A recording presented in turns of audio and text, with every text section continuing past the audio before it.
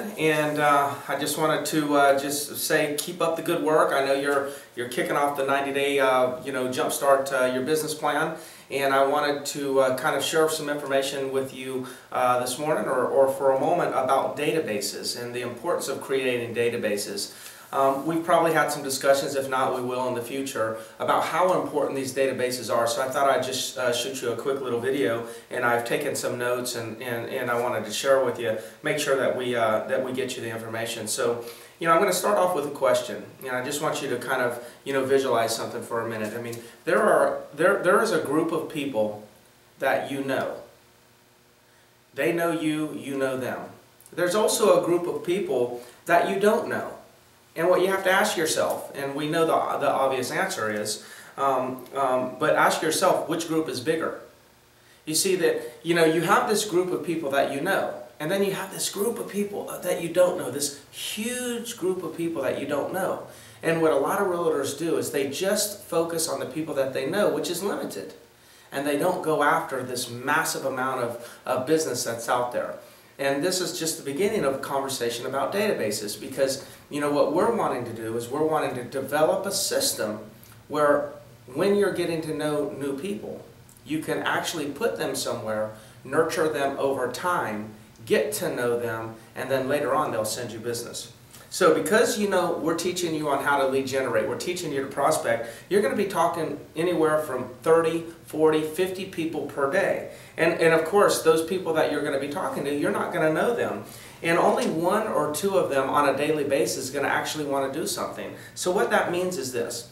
You get in here in the morning, you start doing your job, you start lead generating or prospecting, and you call 30 people. On a great day, if you call 32 people and get 2 people to say yes, that, hey, I'm thinking about selling and maybe I want to hire you, that means that 28 people said no. And what databases is all about, and what we're discussing here now and what we're going to teach you, is we're going to teach you how to turn no's into commission checks in the future. See, it's easy to take somebody who says, yes, I want to sell, and go over there, list their property, put it on the market, do some marketing, and actually sell and get a commission check. That's the easy part. The art is, how do you actually take people who have said no, put them into a system, and over time turn them into people who will give you business. So I want to teach you on how to capitalize, on that energy and effort that you're putting forth in your business, because you come in every day and you start generating business and you get all these people to say no, and you start talking to all these people. That takes a lot of energy. So what do we do with them? So here's what we're going to do. Number one, while prospecting, you're going to ask for emails.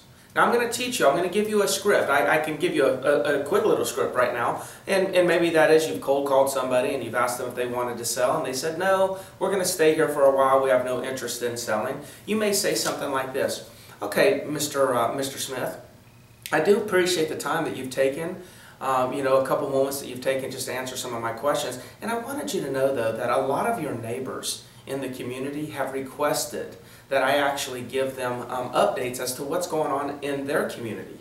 We know that in America, the slightest little shift in the economy could have a major impact on your investment and the value of your property. So I wanted to make sure that you got the same updates that they're getting. What is the best email I can send those to? Most of the time, people will give you their email address, and you've asked them, you've been up front, you said, hey, I'm going to send you updates. What email can I send them to? And they give you an email. That is just one way to get emails. I can share with you many, many other ways, but the number one task on how we build databases, number one, is ask everyone for their emails. Now think about this. If you have actually called 30 or 40 people today, and 2 people said yes, congratulations, because you're about ready to make some money. But if you got the email addresses for the other 28, and over time we did something, we put them in the system, you will get business from them in the future. And that's the type of business that your competition, other realtors in town, are not getting right now. The second thing we need to do after we're getting their emails is we got to place them in the database. Well, that's pretty obvious. I'm going to be talking to you a little bit later on in a future video on what database categories you need to have, because there's going to be actually more than one database. Right now I just want to think of get their emails, put them in a database. And then number 3, we're going to nurture them ongoing month after month for 3, 4, 5 years.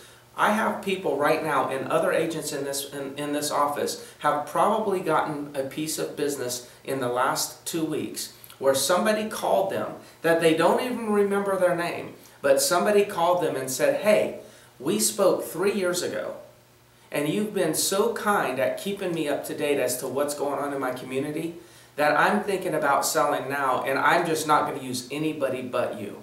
Now, as a realtor, that is a great phone call to get, because today I might be prospecting and I might get my 2 yeses today.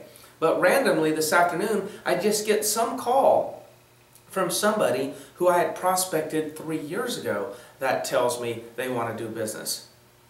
See, if we will take these email addresses, put them in the database, and deliver good, valuable updates, good, valuable content, and we're educating them and keeping them informed, they're not going to forget us. As a matter of fact, they're going to look at you as an authority in the business, and people want to work with an authority.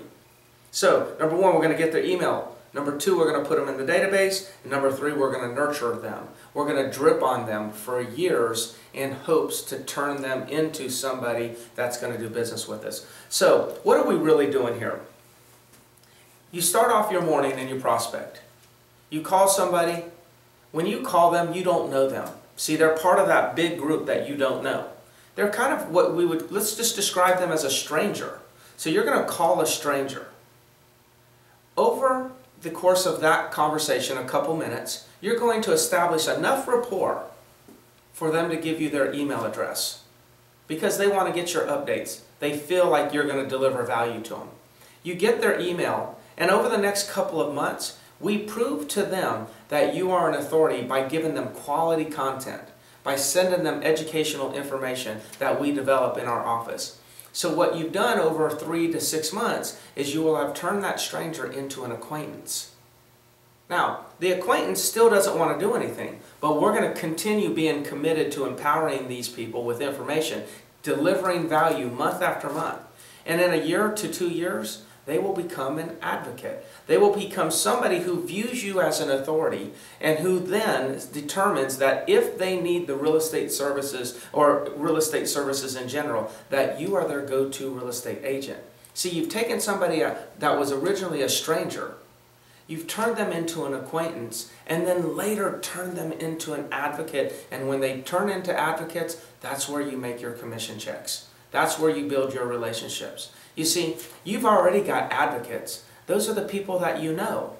In today's real estate market, in this competitive business, it's all about taking that big group of people you don't know and turning them into advocates. And we're going to show you how to do that. So there's just one reason, it's probably the most significant reasons why you need to be building your database today.